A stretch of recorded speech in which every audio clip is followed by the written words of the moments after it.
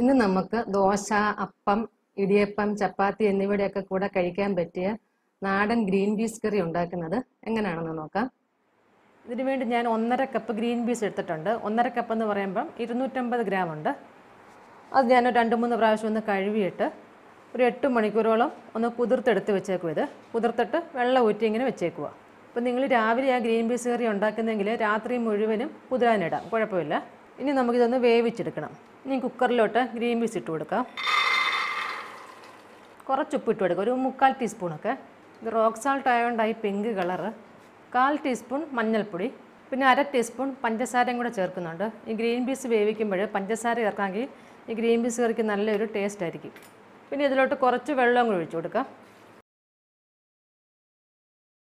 ഇത് നഗരയും കഴിഞ്ഞൊരു ശകലം ഒന്ന് ഒഴിച്ചാൽ മതി. കണ്ടോ, ഇതൊരു മീഡിയം ഫ്ലെയിമിൽ 4 വിസിൽ വരുന്നിടം വരെ ഒന്ന് വേവിക്കാം. പിന്നെ ഓരോ കുക്കറും വ്യത്യാസമായിരിക്കും വേവുന്നത്. പിന്നെ നിങ്ങളുടെ കുക്കർ എത്ര വിസിലാണോ ഈ ഗ്രീൻ പീസ് വേവിക്കാൻ വേണ്ടി വരുന്നത് അതനുസരിച്ച് വിസിൽ വെച്ച് വേവിക്കണം. ഞാനിപ്പോൾ മീഡിയം ഫ്ലെയിമിൽ 4 വിസിലാണ് വെക്കുന്നത്. ഇനി ഒരു പാൻ അടുപ്പിൽ വെച്ചിട്ട് കുറച്ച് വെളിച്ചെണ്ണ ഒഴിച്ചു കൊടുക്കാം. ഒരു 3-4 ടേബിൾ സ്പൂൺ വെളിച്ചെണ്ണ, ഈ ഉള്ളിയൊക്കെ വഴറ്റാൻ ആവശ്യത്തിനുള്ളത്. ഇപ്പോൾ വെളിച്ചെണ്ണ ഇവിടെ ചൂടായിട്ടുണ്ട്. ഇതിലോട്ട് 1/2 ടീസ്പൂൺ കടുക് ഇട്ട് കൊടുക്കാം.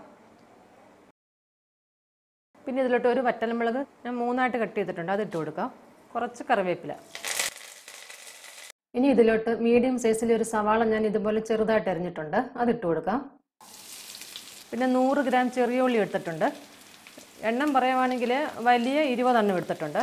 അതും ഇതുപോലെ ഒന്ന് ചെറുതായിട്ട് അരിഞ്ഞിട്ടുണ്ട്, അത് ഇട്ട് കൊടുക്കാം. പിന്നെ 3 പച്ചമുളക് എടുത്തിട്ടുണ്ട്, അതും 2ആയിട്ടൊന്ന് കട്ട് ചെയ്യണം. ഇനി ഇതെല്ലാം ഒന്ന് വഴറ്റിയെടുക്കാം. നിങ്ങളുടെ ചെറിയ ഉള്ളി ഇല്ലയെന്നുണ്ടെങ്കിൽ ഒരു ചെറിയ സൈസ് സവാളയും കൂടി എടുത്താൽ മതി. ഇതിന് ചെറിയ ഉള്ളി കൂടുതലിടുന്നതാണ് നല്ല ടേസ്റ്റ്. ഒരു മീഡിയം ഫ്ലെയിമിൽ ഈ സവാളയൊക്കെ കുറച്ചൊന്ന് വഴലണം, ചെറുതായിട്ടൊരു മഞ്ഞ നിറമാകാൻ തുടങ്ങണം, അതുവരെ ഒന്ന് വഴറ്റാം. ഞാൻ നേരത്തെ ഒരു ഗ്രീൻ പീസിൻ്റെ കറി ഇട്ടിട്ടുണ്ട്. അത് ഇതുപോലെ ഗ്രീൻ പീസ് ഞാൻ സെപ്പറേറ്റ് ഒന്നും വേവിക്കുമല്ല, നമ്മൾ മസാല തയ്യാറാക്കിയിട്ട് അതിലോട്ട് ഇത് ഗ്രീൻ പീസ് ഇട്ടിട്ട് ഒന്നിച്ച് വേവിച്ചെടുക്കുന്ന ഒരു രീതി. അത് നമുക്ക് പെട്ടെന്ന് തന്നെ ഉണ്ടാക്കിയെടുക്കാൻ പറ്റും, നല്ല ടേസ്റ്റും അത്. അപ്പോൾ കാണാത്തവരുണ്ടെങ്കിൽ അതുകൂടെ ഒന്ന് കണ്ടു നോക്കണേ. ഇപ്പോൾ ഈ ഉള്ളിയൊക്കെ കുറച്ചൊന്ന് വഴന്നിട്ടുണ്ട്, ചെറിയൊരു മഞ്ഞ നിറമാകാൻ തുടങ്ങുന്നുണ്ട്. ഇനി ഇതിലോട്ട് 2 ടീസ്പൂൺ വെളുത്തുള്ളി ചതച്ചതിട്ട് കൊടുക്കാം. അതുപോലെ 1.5 ടീസ്പൂൺ ഇഞ്ചി ചതച്ചത്. ഇനി ഇഞ്ചിയും വെളുത്തുള്ളിയുടെയും പച്ചമണമൊക്കെ പോകുന്നിടം വരെ ഒന്ന് വഴറ്റി കൊടുക്കാം. ഒരു 3 മിനിറ്റ് നേരം ഒന്ന് വഴറ്റിയാൽ മതി, ഒരു മീഡിയം ഫ്ലെയിമിൽ. ഇപ്പോൾ ഇഞ്ചിയും വെളുത്തുള്ളിയൊക്കെ കുറച്ചൊന്ന് മൂത്തിട്ടുണ്ട്. ഇനി ഇതിലോട്ട് മീഡിയം സൈസിലൊരു തക്കാളി ഇതുപോലെ ഞാൻ ചെറുതായിട്ട് അരിഞ്ഞിട്ടുണ്ട്, അതും കൂടി ഇട്ട് കൊടുക്കാം. ഈ തക്കാളിയും കൂടെ ചേർത്ത് നല്ലതായിട്ടൊന്ന് വഴറ്റിയെടുക്കാം. ഇപ്പോൾ ഈ തക്കാളിയൊക്കെ ഒന്ന് വഴന്നിട്ടുണ്ട്. ഇനി നമുക്ക് ഇതിലോട്ട് പൊടികൾ ചേർത്ത് കൊടുക്കാം. അപ്പോൾ ഈ സമയത്ത് ലോ ഫ്ലെയിമിൽ വെക്കാം. ഇതിലോട്ട് 1.25 ടേബിൾ സ്പൂൺ മല്ലിപ്പൊടി ഇട്ട് കൊടുക്കാം. 1/2 ടേബിൾ സ്പൂൺ മുളക് പൊടി, 2 നുള്ളു മഞ്ഞൾപ്പൊടി. ഗ്രീൻ പീസ് വേവിക്കാൻ നേരത്ത് നമ്മൾ മഞ്ഞൾപ്പൊടി ഇട്ടായിരുന്നു, അതുകൊണ്ട് ഇപ്പോൾ ശകലം മതി. 1/2 ടീസ്പൂൺ ഗരം മസാല, 1 ടീസ്പൂൺ പെരിഞ്ജീരകം പൊടിച്ചത്. ഈ പെരിഞ്ജീരകം ചൂടാക്കുകയൊന്നും വേണ്ട, പച്ചയ്ക്ക് തന്നെ പൊടിച്ചാൽ മതി.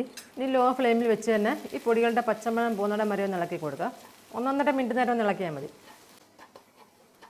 ഇപ്പോൾ ഇതിൻ്റെ പച്ചമണമൊക്കെ പോയിട്ടുണ്ട്. ഇനി ഇതിലോട്ട് വേവിച്ച് വെച്ചേക്കുന്ന ഗ്രീൻ പീസ് ചേർത്ത് കൊടുക്കുക. ഗ്രീൻ പീസൊക്കെ കണ്ടില്ല, നല്ല പാകത്തിന് വെന്തിട്ടുണ്ട്. ആ വെള്ളം കൂടെ ചേർത്ത് ഒഴിച്ചു കൊടുക്കുക. എനിക്ക് ഈ ഗ്രീൻ പീസ് വേവാൻ മീഡിയം ഫ്ലെയിമിൽ 5 വിസിൽ വേണ്ടി വന്നു. അപ്പോൾ നിങ്ങൾ നോക്കിക്കാണാം, വെന്തില്ല എന്നുണ്ടെങ്കിൽ തിരിച്ചൊന്നും കൂടെ വേവിച്ചാൽ മതി. കാരണം ഓരോ ഗ്രീൻ പീസിനും വേവ് വ്യത്യാസമായിരിക്കും. ഇതിലോട്ട് പോരാ ഉപ്പും കൂടി ഇട്ട് കൊടുക്കാം. എന്നിട്ട് നല്ലതായിട്ടൊന്ന് മിക്സ് ചെയ്യാം. അപ്പോൾ ഇതിൽ വെള്ളം കുറവായിട്ടുണ്ട്, ശകലം കൂടെ വെള്ളം ഒഴിച്ചു കൊടുക്കാം. ചൂടുവെള്ളം വേണം ഒഴിക്കാൻ. ഒരു 1/4 കപ്പ് വെള്ളം കൂടെ ഞാൻ ഒഴിച്ചിട്ടുണ്ട്. ഇനി ഇതൊരു മീഡിയം ഫ്ലെയിമിൽ ഒരു 15 മിനിറ്റ് നേരം കൂടെ ഒന്ന് വേവിക്കണം. ഇപ്പോൾ ഈ ഉള്ളിയൊക്കെ കുറച്ചും കൂടെയൊക്കെ ഒന്ന് വെന്തിട്ടുണ്ട്. നമ്മൾ ആ ഒഴിച്ച് കൊടുത്ത ഈ വെള്ളമെല്ലാം കുറേ ഒന്ന് വറ്റിയിട്ടുണ്ട്. കുറച്ച് ചാറേ ഉള്ളൂ, കണ്ടോ. ഇനി തീ ഒന്ന് കുറച്ച് വെച്ച് കൊടുക്കുക. ഇനി ഇതിലോട്ട് 1/2 കപ്പ് തേങ്ങാപ്പാൽ ഒഴിച്ചു കൊടുക്കണം. തിക്കായിട്ടുള്ള തേങ്ങാപ്പാലായിരിക്കണം എടുക്കേണ്ടത്. തേങ്ങാപ്പാൽ ഒഴിച്ചു കൊടുത്ത് തിളപ്പിക്കരുത്, നല്ലതായിട്ടൊന്ന് ചൂടാക്കി വേണം എടുക്കാൻ. അപ്പോൾ ലോ ഫ്ലെയിമിൽ തന്നെ ഇട്ട് ശകല നേരം ഒന്ന് ഇളക്കി കൊടുക്കുക. ഒരു 2-3 മിനിറ്റ് നേരം ഒന്ന് ഇളക്കുക, ഒന്ന് ചൂടായിക്കോട്ടെ. അപ്പോൾ ഈ സമയത്ത് നിങ്ങൾ ഉപ്പൊക്കെ നോക്കണം, പാകത്തിന് ഉപ്പൊക്കെ ചേർത്ത് കൊടുക്കണം. ഇതിപ്പോൾ ഒന്ന് ചൂടായിട്ടുണ്ട്. ഇനി നമുക്ക് ഫ്ലെയിം ഓഫ് ചെയ്യാം. പാകത്തിനൊരു ചാറോട് കൂടിയാണ് ഇരിക്കുന്നത്. ഇപ്പോൾ ദോശയുടെ കൂട്ടത്തിലും അപ്പത്തിൻ്റെയും ഇടിയപ്പത്തിൻ്റെയൊക്കെ കൂട്ടത്തിൽ കഴിക്കാൻ ഈ ഒരു പരുവത്തിൽ വേണം ഇരിക്കാൻ കണ്ടോ. അപ്പോൾ എല്ലാവരും ഒന്ന് ട്രൈ ചെയ്ത് നോക്കണം. വീഡിയോ ഇഷ്ടമായെങ്കിൽ ലൈക്ക് ചെയ്യാനും ഷെയർ ചെയ്യാനും മറക്കരുത്. പിന്നെ നിങ്ങളുടെ കമൻസ് ഒക്കെ അറിയിക്കണേ. Thank you.